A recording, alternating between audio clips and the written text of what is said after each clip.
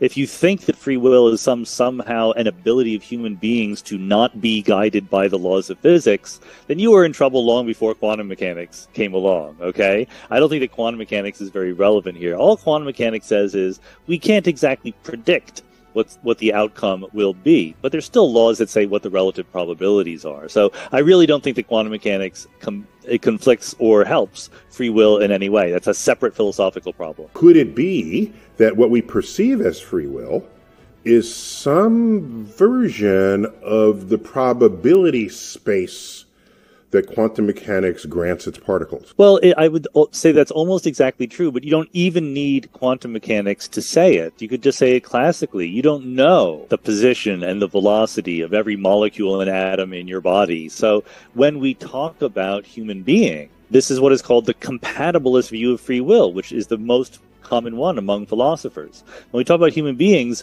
of course we talk in a language of probabilities and choices and volition and willpower, because we are not perfect calculating machines that can say exactly what's going to happen. So it makes perfect sense to talk about the free will that people have, not because they're able to overcome the laws of physics, but because that's the best way we have of describing them in the real world.